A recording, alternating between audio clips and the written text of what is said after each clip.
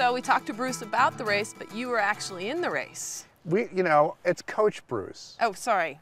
Bob, Bruce. That's okay, that's all right. Yeah. And they make that mistake all the time, yeah. That's hard when you have a guy with two first names. I know. Make up your mind. Oh, really? Bob, Bruce, come on. Anyway. Now it's time to show you what I... Look like in a Speedo. Yeah, okay. Thank God I was using the camera. I was behind the camera shooting it. I'm still looking forward to it. Well, okay. Let's see how I turned out. See if I was in the money, so as they say. Mention swimming, and most people think about pools and lane lines and, you know, an organized way to get some exercise. And even compete. How warm is the water? The water's not warm. But on a crisp, crystal clear morning up at Elk Lake, the swimming scene takes on a completely different panorama. It's what you get every year when you come to Elk Lake, come on. For the past 19 years, Elk Lake has played host to the Cascade Lake Swim Competition and Festival.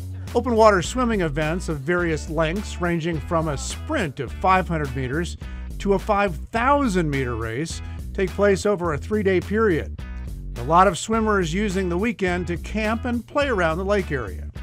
The lane lines normally seen in pools are replaced by the occasional buoy, so open water swimmers who can swim straight definitely have the advantage over those used to looking at the black line painted on the bottom of a pool.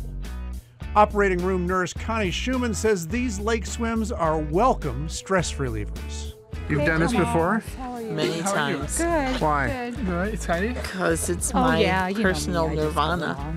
Take it easy. Oh, you go for it. Yeah, I'll go for it. No one can talk to you out there. Go for it, yeah. My son did It's the just little you and the swim little class last fishies. night Oh, with did Mr. you? Lezak, so it was fun for him. He was And tired too by many the people end. talk to you during the week. I have to be politically correct during the week, and it's hard. So out there, I don't have to. But this is Sue White's first open water competition. A little nervous? Some of you are going to want to. Not really. More excited. Looking forward to it. With the water hovering in the mid-60s, some people choose wetsuits while others tough it out only in a Speedo. All right, then high-five me. You're done. All right, Kenny. In between races, the festival portion of the Cascade Lakes event was held, featuring the kids of parents competing over the weekend. The 3-day event draws people from all over the Northwest, including Ben's own Lou Hollander, the oldest finisher in the history of the Ironman. How's it feel being in Elk Lake? Oh, I love Elk Lake. I come up here all the time and train. This is home for me. Yeah, I swim from the pier down there, here and back. Yeah, that's a day. Get the ice cream at the thing. Yeah, no, I love it.